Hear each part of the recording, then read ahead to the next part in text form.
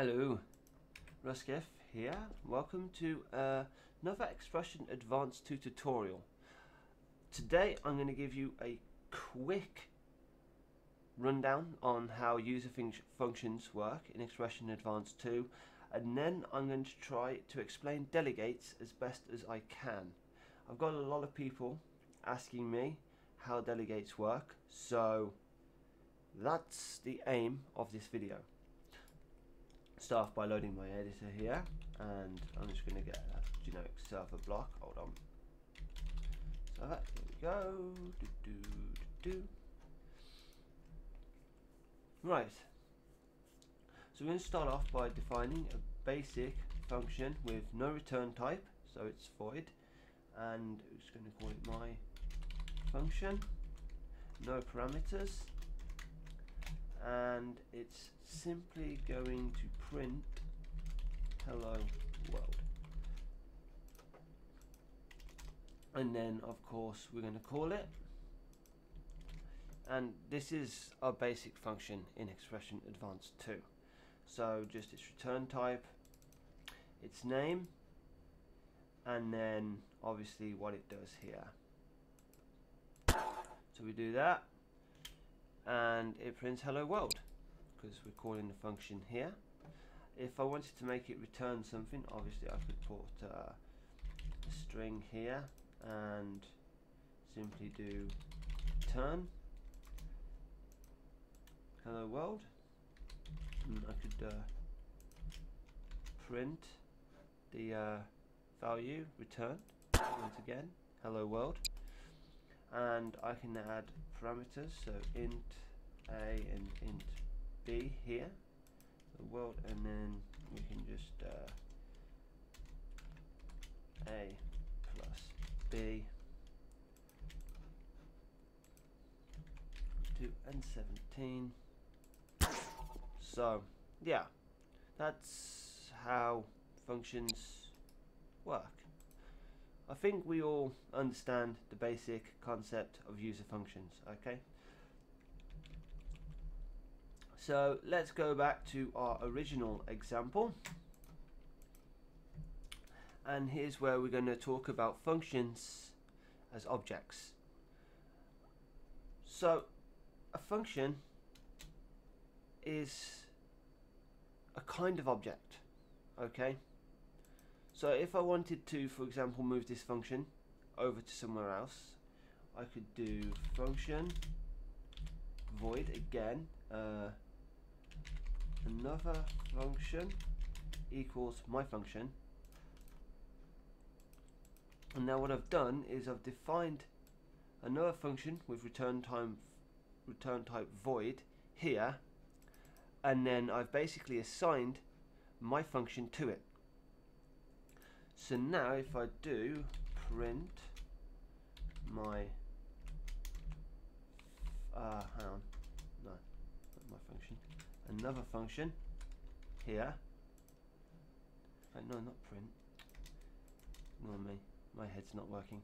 Right, here we go. Hello world. Okay, now when you define a function, just like variables, it is nested to the body of code that it is defined in. So if I was to do if true here, this should not be accessible because this was defined inside that if statement. See, there we go. Okay, so functions are only accessible from where they're defined. I could obviously add a global modifier onto this. Oh wait, apparently I can't.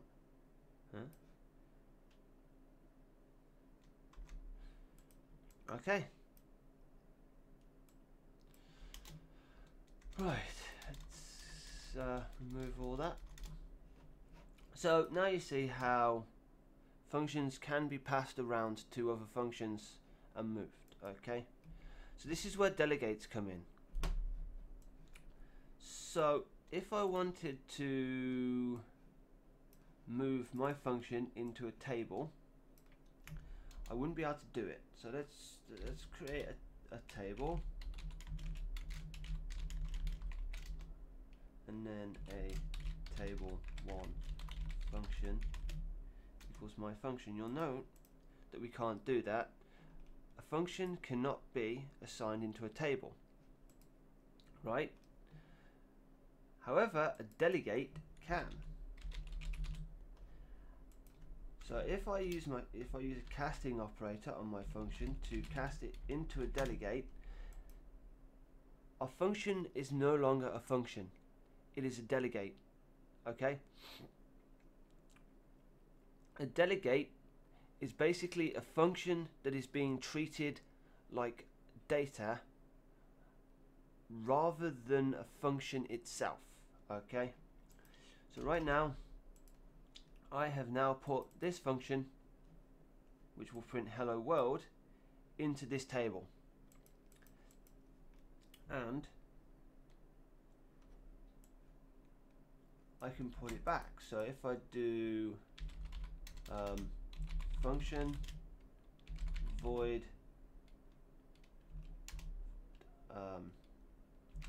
from delegate equals,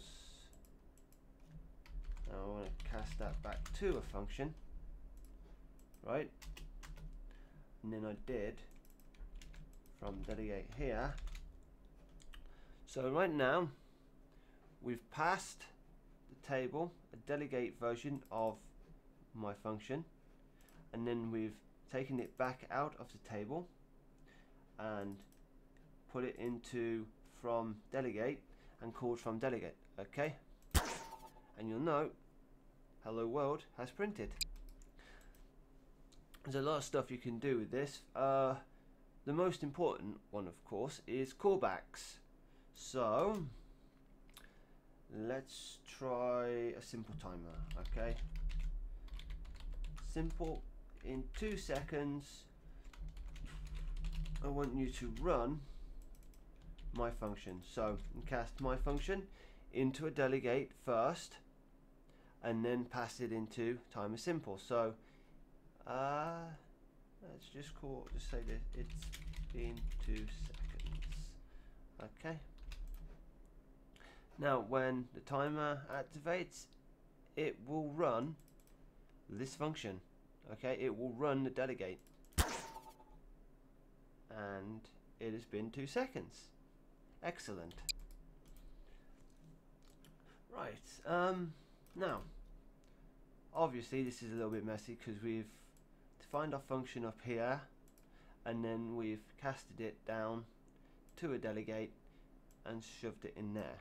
You don't have to do that because there is an inline syntax for delegates. Okay, so if I do here function, right, no return type, just the word function and the body for it, I can pull a function as a delegate directly into this timer. Okay, print hello world.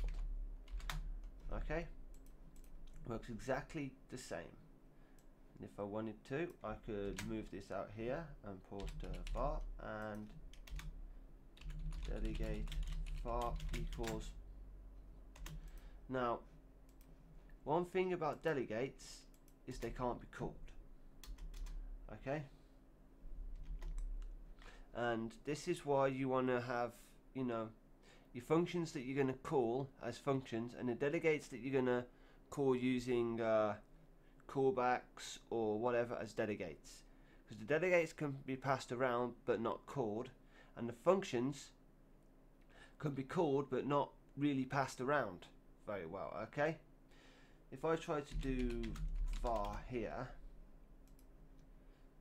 it can't be called. Okay, unless we use the invoke method. Invoke var, and now we are going to invoke the delegate, which means it gets called. Okay, if for example, this was to return something, so let's do return a plus b, and let's give this two integers, a and int b, right?